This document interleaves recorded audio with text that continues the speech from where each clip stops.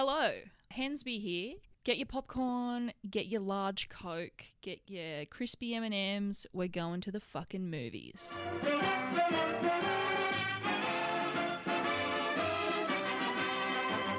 Hi, I'm Lily Hensby. Remember the name. I love movies and TV and all that's in between. I know everything about every movie ever. Not really, but I like to think that I do. Mostly pop culture films. So this podcast is me watching a movie and just commentating throughout. So you might want to set up the same movie and watch along as I talk, you know, if you're a bit lonely in a lockdown or something like that. This is not rated G. I swear like a sailor, so get ready for that shit. But yeah, I mean, what else are we meant to fucking do? Locked in? I just thought maybe this would be a little bit of a fun time for me, as I love to talk and talk about things that I love.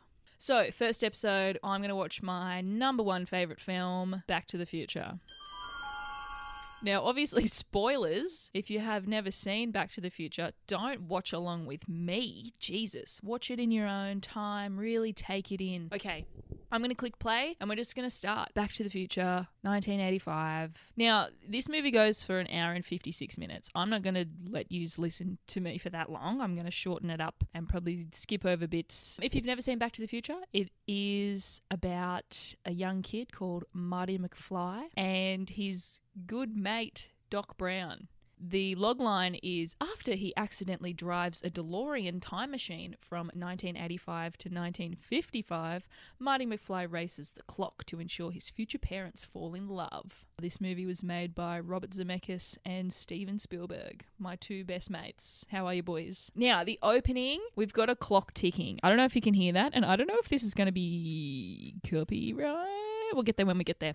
Anyway, scene opens. We've got a clock. So many clocks. Tick-tock, tick-tock, don't stop on the clock. Starring Michael J. Fox, a beautiful man. A Gemini, but a beautiful man. And Christopher Lloyd, a fucking sick... I don't know his astrological placements. That's also what I'm going to do in this. I'm going to have know about the actor's astrology. Crispin Glover is in this. He has played every freak in every film. If I've ever seen a film with Crispin Glover, you know he's going to be a little bit freaky. And not in a sexy way, in okay.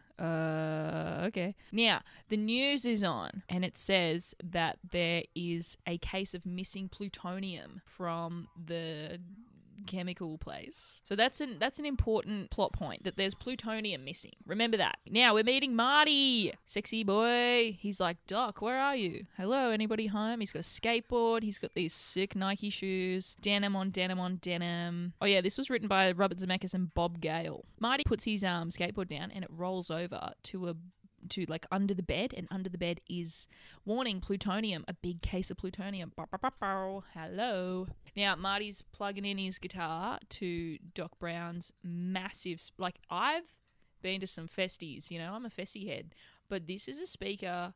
Look at that speaker. Look at it. If you're watching along, look at that fucking speaker. That is ridiculous. It looks like a bank vault. That's how big it is. He's got his little shiny pick. Doos, and he goes flying back.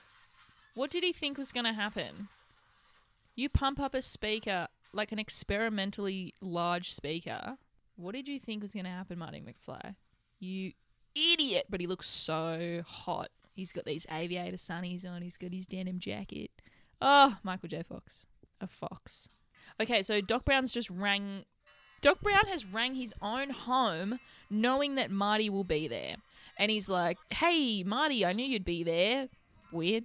And so he's like, meet me tonight at 1 a.m. at the Two Pines Mall because I got a little sneaky secret. And everybody's so okay with the fact that a 17-year-old kid is hanging out with what's Doc, 50s? People said 60s. And now we've got Huey Lewis, this sick song, The Power of Love is a Curious Thing. And now we get this beautiful setup, I guess, yeah, like an environmental cinematography thing. And we get to see the town of Hill Valley. And because it's 1985, it's pretty fucking gross. It's a small town. Is it? Where's it meant to be? because this isn't a real town. This is obviously in the Universal Studios backlot. And you can go and visit it if you go to Universal Studios in Florida or Anaheim. And I've been there, and it was sick. Now, this is his girlfriend, Jennifer. And this actress isn't in the other two. Now, we're meeting Mr. Strickland. He's the principal. And he's like, I'll get you, McFly. You got a problem. You're a slacker. You're a slacker, McFly. He hates him. I remember your father when he went here, and he was the same. Slacker. You got slacker parents. You know, if there's something wrong with the pup, there's something wrong with the bitch. That sort of vibe. Now, we've got the actual Huey Lewis, the man, as like the guy who's doing auditions for the school talent show. Oh my God, I've never actually looked at the other band members because I'm always so focused on Michael J. Fox. I love an 80s man. Ding, ding, bam, bam, da, bam. Huey Lewis cuts him off. He's like, shut up, enough. Too darn loud. And you know why they're too darn loud? Because Marty McFly's eardrums are probably burst from his little thing this morning. Now, Jennifer's sort of nagging at him, and then he looks at other women in aerobics uniforms. Okay, Marty, not a problem. Man, we've copped some shit as ladies, haven't we? Now he's looking at a car that he wants, 4x4 Toyota. Someday, Jennifer, someday I'm going to have that car, and we'll take it up to the lake, and we'll fuck in the back. So sick. Yeah, Marty, get laid. 17? Yeah, people were fucking at 17. And now they're kissing. Now, the clock tower. Very important. There is an initiative by the mayor to replace the clock. But this old lady's like, please save it. Donate some money. And Marty's like, fucking whatever. Here's a quarter. Go away. Gives him a flyer. It's story building. We're getting little plot points along the way. We're learning. You know, they're setting it up. They're giving us, you know, all the little information that we need. Now, Jennifer's written her number, well, her grandma's number, and then written, I love you. Ah, Jen. Jen, you little saucy minx. You little saucy minx. Now, Marty's just gotten home. He's walking inside, and there's a tow truck coming in. And there is the McFly car destroyed. Now, he's walking inside. And we meet Biff. So Biff borrowed the McFly car and was like, you didn't tell me I had a blind spot, because he was the one that crashed it. What an asshole. And now, yeah, McFly Sr. is this little dweeby, wormy man, and he's like, you need to pay. And Biff's like, I need to pay? Go fuck yourself. So that's rough. Biff's a fucking dog. But when we go back in time, he's hot. Is that problematic of me to say? Yes, because he's an asshole, and he's a sexual assault person. Lily, get help. Now Biff says, say hi to your mum for me. Not in a Rove Live kind of way, in like a weird sexual way. And yeah, Marty needed the car for tomorrow to go to the lake to fuck Jennifer. So now he's really sad. Now we're meeting Marty's siblings. We've got Linda, and she's like, what's her vibe? She's just like a sad woman. And then there's Dave, and he like works at McDonald's or whatever. And now we meet Mum. Lorraine. We meet Lorraine. So what's happening now is we're seeing the image of, you know, a lower middle class white family who like are a bit down in the dumps, like they're scraping by. But they've got each other. You know, they're rich in relationships. And now Linda, the sister's like, oh, Jennifer called you Marty. And now Lorraine, the mum, is like, I don't like her. I hate her. Girls chasing boys. When I was your age, I never chased a boy or called a boy. She's like, I was a perfect little saint. Were you, Lorraine? Were you? See, it sets up all these lies and all these things that then get revealed. That's how you write a script, people. People who want to start writing, set up some stuff, then go in and reveal that stuff however you want. That's it. There you go. There's 3 years of a writing degree done. You're welcome. Oh, and now she's reminiscing about when her and George met, and George is McFly Sr. And it was a beautiful romantic time, and we loved each other, and, you know, he was just a little boy and I was a little girl, and we went to the dance. 1955. It's like 100 years ago. Yeah, so the thunderstorm was that night. They're planting seeds. Now, it's 12:28 a.m. p.m. a.m. p.m. a.m. Wait, he's on his way. Skateboarding. Twin Pines Mall, 1:15 a.m. He got there right on time. That's hot. Punctual people, hot. And now we see a little fluffy, scruffy, shaggy dog, and that's Einstein. Hi, Einstein. Now, this bit's cool. We've got a big truck, right? And then there's like billowing smoke coming out of the top. And then the back of it opens and it's coming down. And there's epic noises, transformer noises, and sparkly music. And Einstein's like, huh? And it's coming down, and it's all smoky, billowy. I'd be like, that's on fire. Dun. Amazing music. And out of this scene is beautiful. And out of the truck rolls down a DeLorean with a bunch of crap on the back. Oh! Now we're doing a pan over the DeLorean. Dun, dun, dun, dun. The door opens. Doc Brown steps out. Doc has synced up Einstein's watch and his watch, and he's put Einstein in the DeLorean. And now he's shutting the door. And he's like, Einstein's going to go to the future. Doc has a little remote control, and he's like controlling the DeLorean around, like making it do fucking Whip Kings and donuts and shit. Now, the sickest line. When this baby hits 88 miles per hour, you're going to see some serious shit. Now, he's pumping up the remote control. And the DeLorean's back wheels are like turning. It's burning rubber. It wants to go. 60 miles per hour. So miles in Australian is fast. I think 60 miles is 100 Ks. So 88 must be. Yeah, fucking quick. Now, the DeLorean's going so quick, and it starts like, it's not exploding, but like lightning stuff is going around it. And then, boom, it disappears, and there's 2 streaks of flames. And now Doc is like, holy shit, I fucking did it. 88 miles per hour. Very cool. And Marty is just confused. This is probably my favorite bit in the movie. And Marty's just like, you killed a dog. I'm pretty sure I just witnessed you killing a dog. And he's like, no. Future. Time travel. And now the DeLorean's back. Pew, pew, pew. And it arrives. It's been a minute. And now the DeLorean is covered in ice.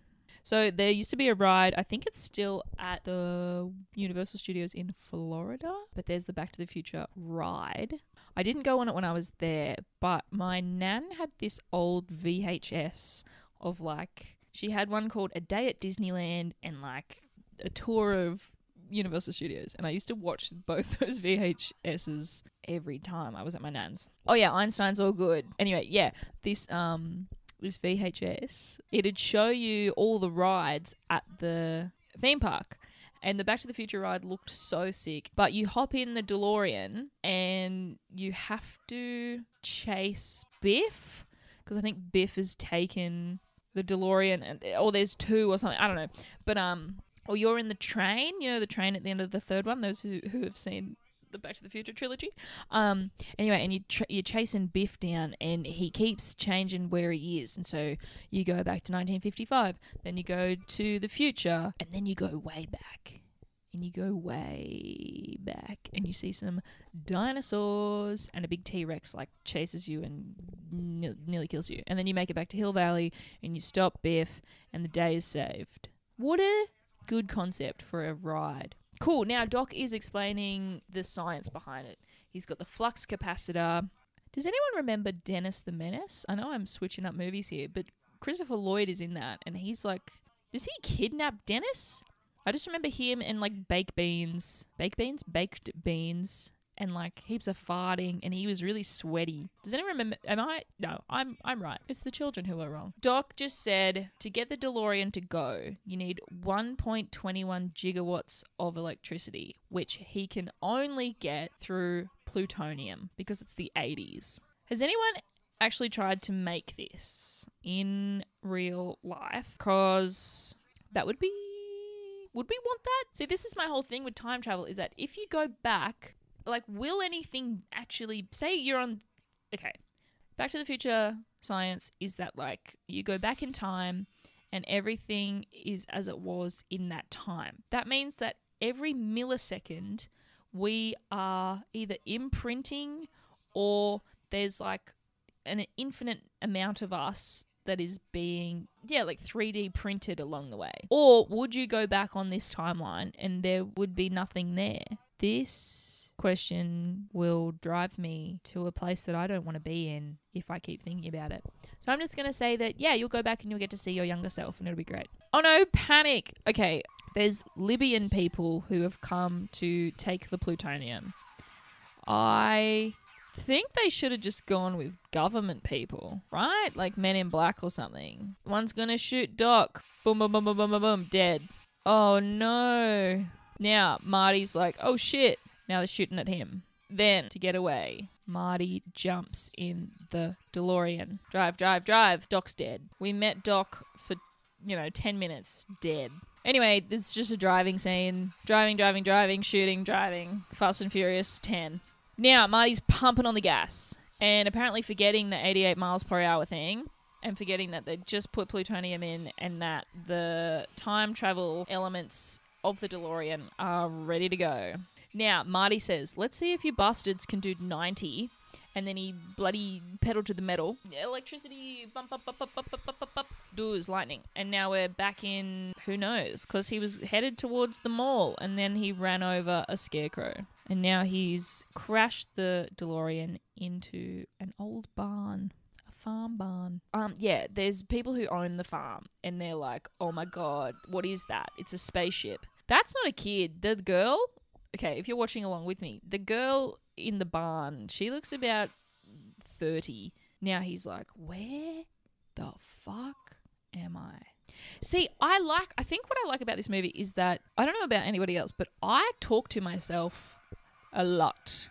Like, if I was in this situation, I would out loud be saying like, what is happening? I'm okay, right? This is fine, right? Which I like that they've put in for Marty instead of having some like internal battle. Like, no, like you're talking out loud. Everything's insane. Now there's people, they're old cars and they're all dressed real fancy pants and he's like, oh no, what have I done? And now we're getting a beautiful song called Mr. Sandman. And now we're walking around Hill Valley and it looks the same, but it's sparkly, pristine. The clock tower's beautiful and clean. Okay, so now Marty's in the milk bar and he's calling up Doc Brown. Not the 80s Doc Brown that we already met, the 1955 Doc Brown. We meet Biff, but not the Biff we met, the 1955 Biff, and he's hot. But he's a dick. And I love the guy with the glasses on. He's got 3D glasses. If you know, you know. Now, in the second one, let me just do a little bit of trivia. Billy Zane is one of the henchmen, is one of Biff's henchmen. Billy fucking Zane. I love Billy Zane. I've only seen like 2 things he's in, which is Titanic and Zoolander. Marty was following his dad, and his dad was a peeping Tom in a tree. And he fell out of the tree. There was a car coming, and Marty was like, look out, and pushed his dad out of the way. And then Marty got hit by the car. The person whose car it was took him in to their house. And it turns out to be his mum Lorraine's dad that hit him with the car. Because we already know that it was meant to be George that got hit by the car. And that's how they met and fell in love. But now Marty's taken the place of his dad in the past. And now his mum has the hots for him. And she's taken him in and put him in her bed and taken his pants off. And she keeps calling him Calvin. What was the purpose of writing the name in the underwear? Just in case you lost it. Yeah, but what are you doing where you think you're going to lose your underwear in a day? What are you doing? What were they doing in 1955? PE? Gym? Why would you change your underwear at gym? Just, I didn't ever change my... Am I weird? Am I disgusting for not changing my underwear after I exercise? Do I have to do that after a shower? Wait a minute. Am I exposing myself? Am I a dirty pig? Oh, God. Okay, so now Marty is meeting his grandmother. That would fuck me up. I I reckon. That would really mess with my brain. Marty's holding it together pretty well. Okay, now Lorraine's like, I think he's really injured. He should stay the night. And then she touches Marty's leg sexually. Why is this my favorite movie? Because it's fun and sci-fi. But these bits are problematic and we need to talk about them. I like this bit. The dad, like Lorraine's dad, is like, that guy was weird. It's from his upbringing. His parents are probably idiots. I think that's really funny. Now, Marty's going to find Doc Brown. Marty is like, you need to help me because you're the only one who knows how the time machine works and I need help because I'm stuck in 1955 and I need to go back to the future. And that's how they came up with the title of the movie. And that's it. That's it for the podcast. That's it. No, I'm just kidding. There's so much more of this movie to go.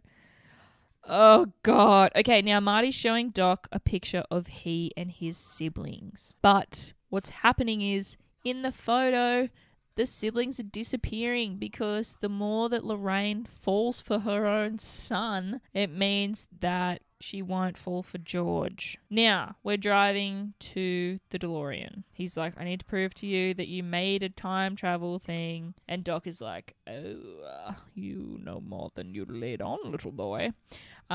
He doesn't say that, but maybe you should. And now he's fascinated by the video recording device. The video recording device? The camera? The video camera. I haven't had to say video camera in a long time because we all just record on our phones. Video camera. Video recording device. A VRD. Oh my God, Lily Hensby. Okay, now he's like watching himself back and the 85 Doc is like, you're gonna need 1.25 gigawatts of electricity. And Doc is like, get fucked. He's like, oh, the only thing that can make that much electricity is a bolt of lightning from the heavens above. He's like, oh fuck, when are we even gonna know when there's lightning? And then Marty is like, wait a minute. I have a flyer with Jennifer's number on it saying I love you.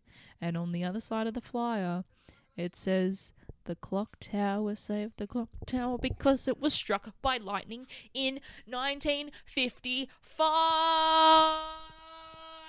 Ah! What a good sprout. See, people? The seed was planted in the beginning and now we're getting the payoff. And we didn't need to be reminded about the lightning of the clock tower that whole time because we're just following Marty on his little trip.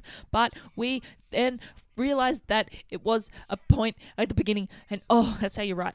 Next Saturday night, we're sending you back to the future. They say it in the movie. And Marty's like, cool, I can spend a week in 1955. I'll hang out with my parents. And Doc is like, are you crazy? You can't go around hanging out with your mum and dad in 1955. And he's like, oh, but why? He's like, because if you do anything to change anything, the future will be all fucked up. It'll be all cooked because of you, Marty Worm McFly. Way Fly McYay. How do you do a Pig Latin Mc name? So now Marty looks gorgeous in this 1955 getup. He's got his high-waisted pants. He's got a red leather jacket. Red leather, yellow leather. Red leather, yellow leather jacket. And it's so cool, this movie, because it stays in its own world. We only stay in Marty's world, and we just revisit the things that we've already seen in the first act of the movie. We go back to the school. We see his parents. We see his house. We see Doc. We see this. Da-da-da-da-da. You know, it doesn't have to tell us what's happening anywhere else. It's just this enclosed little story. And that's what makes it good. It's so specific. Now Marty's like, I'm going to hang out with my dad. I'll try and get my dad to hook up with my mum. And Doc's like, could be on. But now Marty's gone up to Lorraine and been like, yo. And she's like, gushing at the puss. You know, she loves him. And I wonder if that's because deep down she knows that they have a connection and it's some weird maternal incest thing. But we don't need to talk about the psychology of the characters because we're just here for fun, light entertainment. That my mother has got the hots for me. Got the hots. I'm going to bring that back. I got the hots for this person. I'm bringing it back. Did it ever go away? If it did, I'm bringing it back. And now Doc notices a poster and he calls it a rhythmic ceremonial ritual, which is the Saturday night dance, enchantment under the sea dance. And that's where they had their first kiss, as we find out in the first act of the movie. And you know it's a happy movie and it comes out good because I think it's rated PG, so you know they have to win. You know Marty has to win. It's not going to end in a murder and Marty's fucking, in debt to Biff. Imagine like a real brutal, real gritty, like David Fincher type. So David Fincher, Back to the Future, where it's real gritty and it's, oh, that's funny. That's making me laugh. Real gritty and there's murders and there's like, I'm thinking of just Zodiac now. Yeah, there's some Zodiac thing that Marty needs to find out to be able to get Back to the Future. And Sigourney Weaver's in it for some reason. And she comes in, she's like, do you have the code yet? And Marty's like, I'm still trying to figure it out, man. It's heavy here in the past. And Sigourney Weaver's like, listen, you need to do this Zodiac code. Otherwise, I'm going to kill you and your parents in front of you. And if I kill your parents, then you will just not exist. And he's like, well, then how will you kill me? And she's like, with my magic. Because they had to imagine...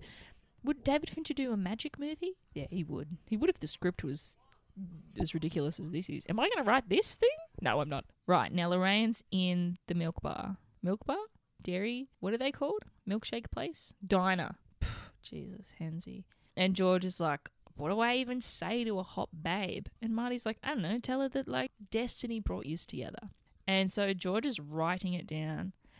If a dude came up to me with a little notebook and was like, Lily, you are my destiny, I'd be like, holy shit. I'd laugh at them, but then be like, sit down. Let me talk. What's going on? But then also I'd be like, are you making fun of me? He's walking up to her slowly. He's got his little notebook and he talks like this. Lorraine, you are my density. And she's like, excuse me? Fucking speak up, cunt. And he's like, oh, fuck, Lorraine, not my density, my... And then she's like, wait a minute, don't I know you? And it's basically that scene from Mean Girls. Sit down. Why don't I know you? I just moved here. Shut up. It's that scene. And then Biff comes in and Biff's like, what the fuck? I told you to never come in here, McFly. And George is like, oh my God, I can't catch a fucking break. Now, Marty trips Biff, and we get that beautiful image of Biff standing up straight, and then we see Marty's eyeballs over Biff's shoulders and being like, whoa, he looks so tall. Marty punches the shit out of him, and then he runs the fuck away. And Lorraine is like, oh my God, that's Calvin Klein. He's a dream. No, Lorraine, that is your kid. Now Marty has found a skateboard that he stole off a kid, and he's skating. So these kids had scooters and he broke the scooter and made it into a skateboard. When was the skateboard invented? Let me have a look. See, you're not only getting like a nice time with me, you're also learning about stuff like that. The skateboard was invented in 1959. Well, in the Back to the Future universe, it was invented and made in 1955 by the one and only Marty McFly. That's sick. Biff and gang are in a car, in a fucking nice black car. That car is sick. Now, there's a truck of manure, and now the car is going into the shit. Does. Which becomes a trope in this film with Biff. When you think of Biff, you think of him covered in poo-poo. George is like, you know what? I'm gonna fucking bash the shit out of Biff. He's like, I'm fucking done with this bullying. I'ma stand up to that motherfucker. And he is confiding in Marty about it. He's like, how do you do it? You're brave. And Marty's like, I'm only brave because I don't have to fucking be here that long. Whoa. Shouldn't that be our motto in life? I'm only brave because I don't have to be here that long. It's the night of nights. Marty's dressed to the nines in his little suit because he's got to go to the dance. Now, Marty's writing a letter. He's like, Dear Doc Brown, the night that I go back in time, you're going to carket your friend, Marty. Yeah, I think they're friends, but it's a big age gap. But maybe, Doc, hey, maybe it's a lot darker than what we think. We're like, oh, it's a bit weird. Like, yeah, a 60-year-old guy hanging out with a 17-year-old. Maybe Doc Brown had a kid and that kid died. and he's filling the gap of that kid with Marty. Now that's beautiful, and that's sad. So fuck you guys. Now we've got the Enchantment Under the Sea dance. Look at that decoration. We've got some Kmart foil in the back, balloons. Now Marty driving the car and is parked, and Lorraine is like, and oh, that's right. Okay, so what's happening is Marty's decided that a good way to get George and Lorraine together is if Marty sexually harasses and assaults Lorraine in the car. So then George will come and get Marty out and punch him, which sounds horrific and probably the worst plan in history. So Lorraine is party girl. She's just pulled out a bottle of whiskey, gross, and drinks it. Now there's a blooper, and they've tricked Michael J. Fox, and they actually gave him a legit bottle of whiskey, and he drinks it, and then he's like, oh shit, and spits it out, and they're all laughing at him. Don't do that to people. George is checking the time and he's like, oh shit, they'll be in the parking lot now. I gotta go and save Lorraine from Marty's fake rape attempt. Jesus Christ. See, if this was a Fincher film, this would be brutal. It's on the cusp. It could get there. So Lorraine's like smoking a ciggy and she's drinking and she's like, it's not like I've never parked before. Now she's leaning in and Marty's like, no, and now they're kissing. He's kissing his mom. He's kissing his mom. And now she stops because she's like, ugh, what the fuck was that about? Ick. Ick sticks. The door opens and Marty's like, oh, here's George. And George, like someone pulls him out of the car, but it's Biff. It's actually Biff. And so it's like, oh, wait a minute. This fake plan is now going to turn into a real plan. Because Biff's like, look at what we got here. And jumps in the car with Lorraine and grabs her. And it's very traumatic. So now all the henchmen are taking Marty away. And because it's Michael J. Fox, you can just lift him up. Stuart Little, just lift him up. And they put him in the boot of a car. The boot of the car of the band. And then all the band come out and they're all smoking. Like they've toked up the car. So they're chilling. Now George is running and he can see in the car that like Marty and Lorraine are going at it. But remember, it's not Marty. So George has all this confidence. He's like, yep. And he's like, hey, you get your damn hands off her. And then turns around and it's Biff. And Biff is like, you got the wrong car. And Lorraine is like, George, help me. Because he is sexually assaulting me. And Biff's just like, go away, George. And George is like, no, Biff. You leave her alone. Thank fuck. Imagine if he walked away. In the Fincher version of this, he would have walked away. Oh, God. So now George is like, I'm about to get beaten. And he goes to punch Biff, but Biff puts him in a bloody arm hold. Punch him. Come on, George. The tension here. We see a shot of George's fist forming. And Biff's laughing, but then his face drops because George whacks him in the face. Kapow, blam, splat. He goes to the floor, dead. Biff's not dead. And now Lorraine is like, oh my God, you punched a man. And George is like, are you okay? That's how he says it. Are you okay? And she's like, yeah. Well, you're not, babe. You're going to have some trauma. Yeah, let's hope George can be there for you throughout your, processing of that. And now they're together. And Marty's like, oh my God, thank fuck. But also, we've rewritten the future because George punched Biff, which had never happened before. Lorraine's like, George, are you going to kiss me? And now this other fucking doofus comes in, Braceface, cuts in. Where are these people just taking over the women? And Marty's playing the song, but now he's feeling real faint because the further Lorraine gets away from George and the longer it takes for them to kiss, the more he's not going to be borned. And so he looks at the photo of himself and he's fading. And now he puts his hand up and it's the most beautiful green screen crap. And it fades. It starts fading. He's got an invisible hand. So now George cuts in, throws that Braceface to the ground. And I can say Braceface because I had braces. And now they're kissing. And now Marty's fucking back to life, energized. The Red Bull has kicked in. And all the photos come back. It's a normal photo again. Mum and Dad are gonna be banging. So we're born. And now people in the dance are like, oh, George, I heard that you knocked out Biff. You should run for school president. Fuck yeah, George. Fucking ride that wave. Now, the band are rocking. The subtitle's saying, playing heavy metal riffs. He fucking is. He's going for it. Go, Marty. Guitar behind the head. Guitar on the ground. And then he realizes that everything has stopped because everybody's looking at him like he's a freak. And he's like, Sorry about that. Then he runs into Lorraine. She's like, I'm sorry. I know that we came to the dance together, but I want to be with George. And Marty's like, yeah, about fucking time. Yes, thank you. Okay, so now we're back with Doc. Marty comes around the corner, coming around the mountain when he comes. And he's like, oh, I'm sorry, I was late. I was watching my parents fuck, and I also had to change my outfit. So now they're getting everything ready. He's going to send him back like he never left. Now Doc and Marty are saying their goodbyes. See ya. Was great to meet ya. Michael J. Fox's hair is blowing in the wind, and it looks beautiful. And they have this beautiful, nice hug. See you in about 30 years. Did I explain what the whole science is? So they've put a cord around 2 light posts, and then that cord is connected up to the clock tower where the lightning will strike, so that the lightning will come down over these 2 cords. Now, at the perfect moment of the lightning strike, in the DeLorean, they've put a big copper hook on there. So the hook will latch on to the cord that's going between the 2 light posts, and, perfect moment has to happen all at the same time. The lightning will activate the copper rod in the DeLorean that's connected to the flux capacitor, and thus Marty will be traveling back. So now what just happened is the storm is building, right? And a tree branch has fallen and disconnected the cord that connects from the light posts to the clock tower.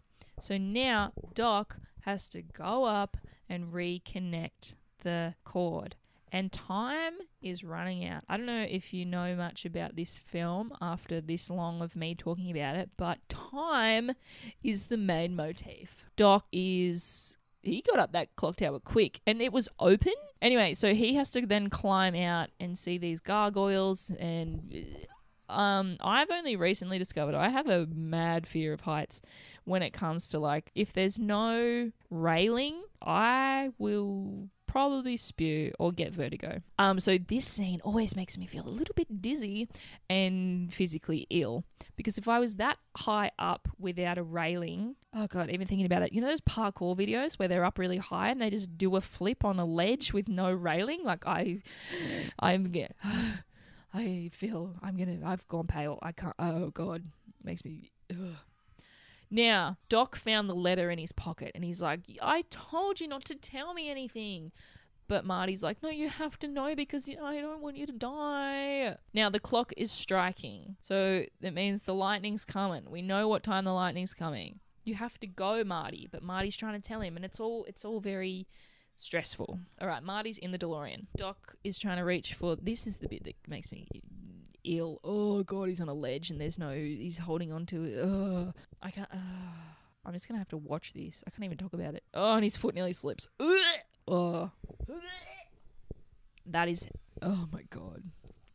Okay, Marty's at the starting line. He's got the copper hook. I mean, it's smart. It makes sense to me. We'll put the power source in. Copper. I know that's scientific. Okay, now Marty's like, man, I really need you to be saved from getting shot. If only I had more time. Then he's like, wait a minute. So he gives himself another 10 minutes. All right, he's ready to go. And now the engine dies. So, Zemeckis was like, let's just make it hell. Now Doc's still up on the clock tower trying to reach for this cord, and it's making me ill. Because, sometimes your balance, your equilibrium fucks out on you. And imagine just, falling. Oh, God. It's time.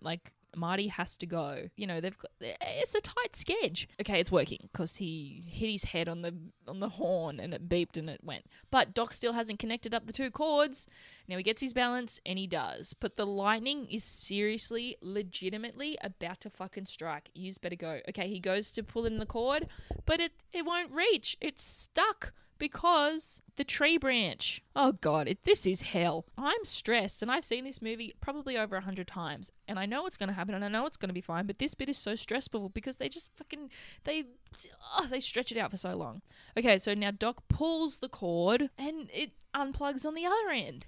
Oh my God. Okay, so Marty's going 61 miles per hour. It's, we're getting there. Go, Doc. Jesus. He's realized what he's done for 80 minutes.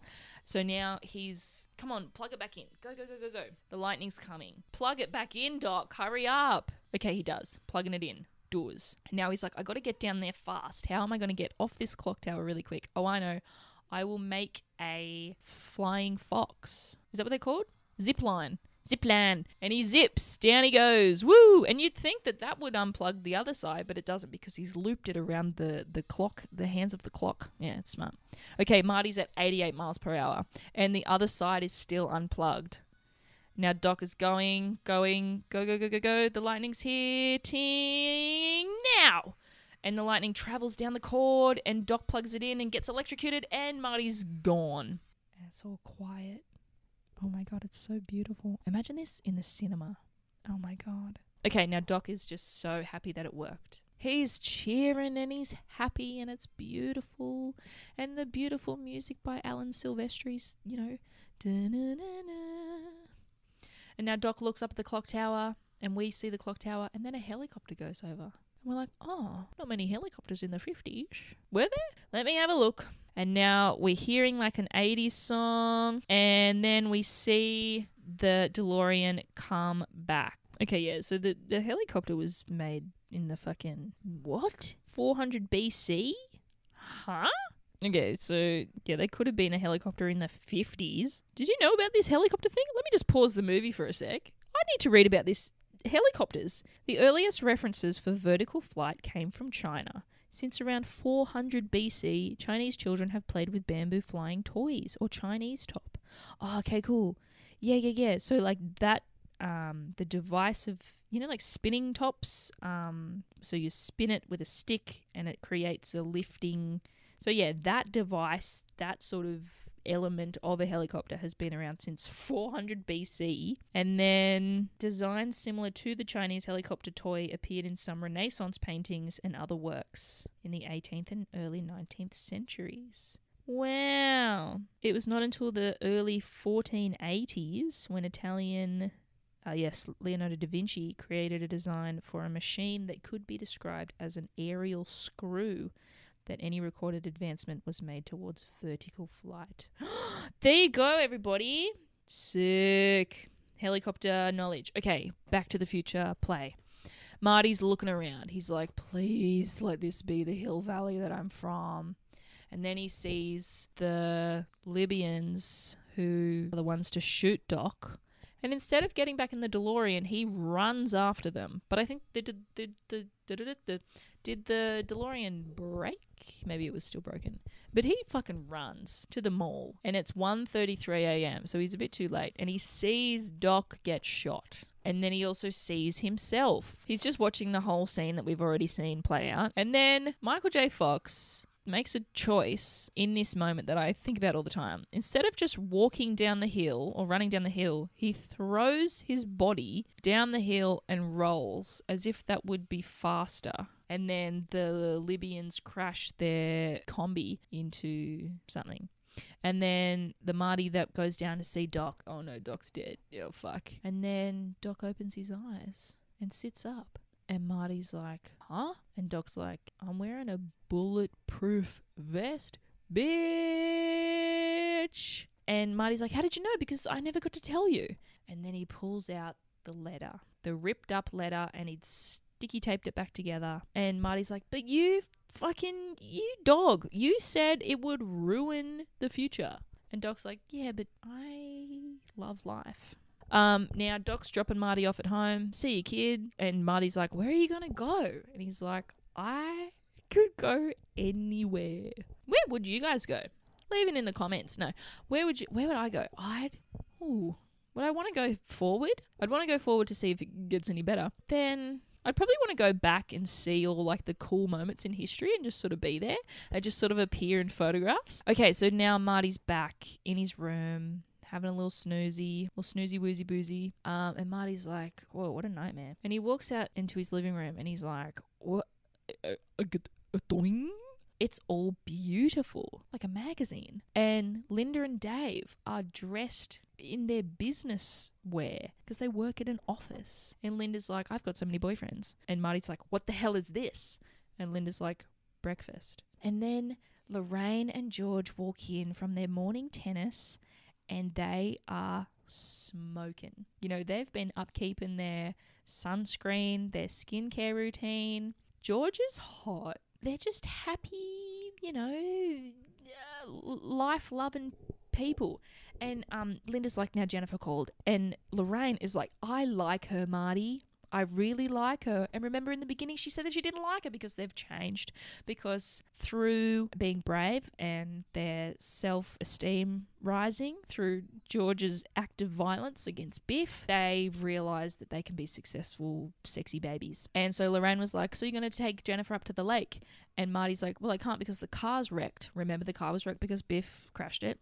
And then George is like, what do you mean the car's wrecked? And they go out the front and they check the car, and Biff is there dressed in a teal Adidas tracksuit, but he's waxing the car. And he's like, oh, I'm sorry, Mr. McFly. He's the dweeb now. He's the worm. And then Biff comes in with the delivery in this beautiful teal Adidas tracksuit. If you next time you see me and I'm wearing a teal Adidas tracksuit, you can bet your bottom dollar that it was inspired by Biff Tannen. In the delivery is George's novel, his little sci-fi novel. Biff is like, oh, by the way, Marty, here's your keys. You're all waxed up. And Marty's like, my keys? And he opens the garage, and in the garage is the motherfucking sexy black 4-wheel drive that he wanted when he saw it earlier with Jennifer. And then, to make matters better, Jennifer walks in and she's like, hey, babe. And he's like, oh my God, I can't believe I'm so happy to see you. It's been years. And she's like, I saw you yesterday. And everybody's happy and they're kissing and it's all sexy. And then, lightning, dun-dun-dun-dun. The DeLorean pulls up in the driveway and knocks over a trash can. And Marty's like, oh, fuck, I literally just got home. Can you leave me alone? Doc steps out of the car and he's dressed in this beautiful golden robe and he has a clear tie.